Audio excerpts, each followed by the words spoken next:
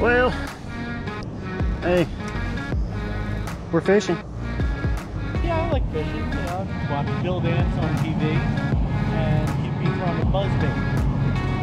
I want to throw a buzzbait. I want to be like Bill Dance. Hey, what's up, folks? Today we are fishing with my new friend Adam Mahora. Did I say that right? Hey, no, that's not. What is it? Mihara. Mihara. Japanese. Japanese. Yeah. Learn something new every day. So Adam Mihara. Did I write that down? Alright. Alright, so me and Adam actually met via my Twitter and got in a debate about tournament fishing and public access. But that's neither here nor there, and this is what the world could use more of. Now we're going fishing. Alright, so stay tuned. Hopefully we'll get on some smallmouth here in the Delaware River. Or, you know, anything we can get to bite. Thanks for watching. Let's go fishing. That's a good thing that I got snagged. It means that I'm fishing the right spots. Yeah.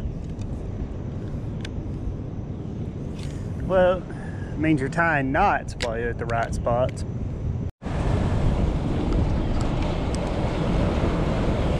Yeah, man. I wish we were getting better content, so I could lay up on a beach in Cozumel and call it work like our buddy Stanley. All he does is jump in the water. Lately,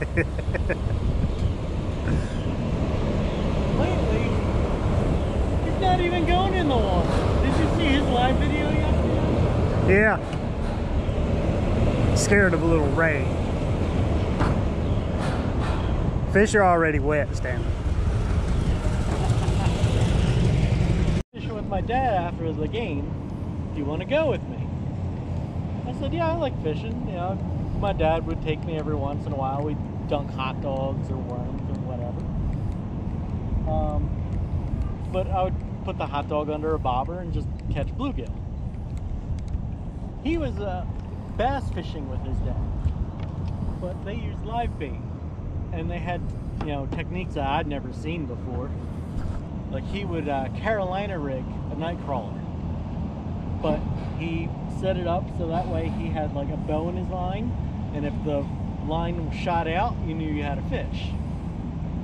And I never really thought about fishing that deeply until we fished together, and he caught a 4-pounder that day. I'm like, oh, okay, this is pretty cool. So I started fishing with night crawlers on a Carolina rig. And then I would go to Walmart and there'd be all these, you know, fishing lures in there. I'm like, oh, these are pretty cool. I'd watch Bill Dance on TV and he'd be throwing a buzzbait. I want to throw a buzzbait. I want to be like Bill Dance.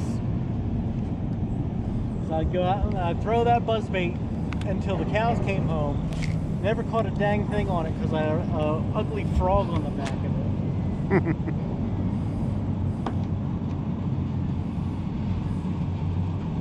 But then I got into like Meps, Rapala minnows, you know, the stuff you could buy at Walmart. I started fishing with that and having a little bit of success. I picked up fly fishing too. And my dad and I would go fly fishing all over the place. In junior year, in freshman year of high school, my dad's business had layoffs, and he either had to relocate or find a new job. So he decided that we should relocate, and we moved to Maryland for 2 years. I got you. So Maryland had a lot better fishing than Jersey, especially for like trout. Mm-hmm. So for those 2 years I learned a lot about fly fishing, but our family in general wasn't happy down there. So we decided to move back to New Jersey.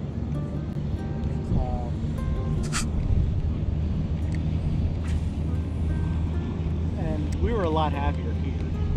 but my dad had to commute to New York City every day, which you'd think, oh, that's a haul from the Philadelphia area. And he would sleep on the bus on the way up, sleep on the bus on the way down. So he got 2 naps a day. Sometimes he was a Yankees fan, so sometimes he'd just stay in the city, watch a ball game, and then come home later. I don't think you'd ever meet somebody more patriotic than my dad, a Japanese person who was put into an internment camp at the age of 6 because he was Japanese. His family lived in Los Angeles. They had a grocery store, and when World War II broke out in Pearl Harbor, all the Japanese people had to be jailed and then relocated to somewhere central in the United States. So at the age of 6, my father was jailed for no crime committed other than being Japanese in Arkansas, along with my grandfather and my grandmother. When the war ended and they released the Japanese citizens, they tried to make it back to the West Coast where they had, you know, grocery stores, businesses, families, but they ran out of money, most of them. They couldn't make the trip. So my dad actually ended up settling in Nebraska with his, you know, the rest of our family. Ended up going to college at University of Nebraska on a swimming scholarship. He was standing next to the pool one day, and the swim coach said, "Hey, can you swim?" And my dad's like, "Yeah, you know, I'm a lifeguard at the local, you know, swim club." And he said, "Do a lap for me." And my dad did a lap faster than anybody else on the swim team at that point. And the swim coach said, "I need you to come to college." Because at that point my dad didn't have any money. He was just, you know, at a high school Japanese person with, you know, racism all around him in Nebraska after World War II. So he got himself a college education. He got his degree in engineering, applied to Mensa, was accepted,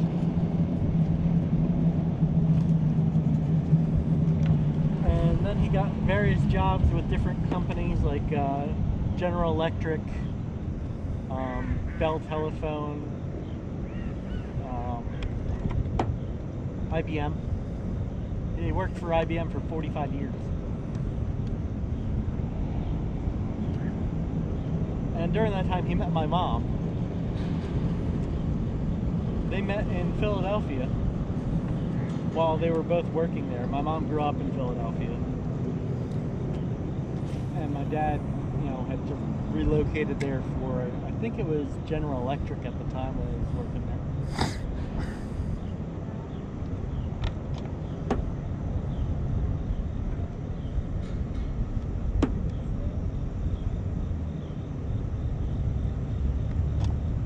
So they met, and then they promptly moved to Colorado.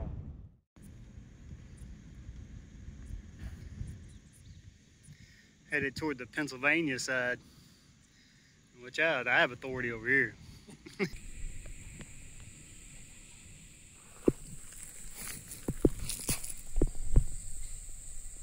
That pontoon boat's actually beached.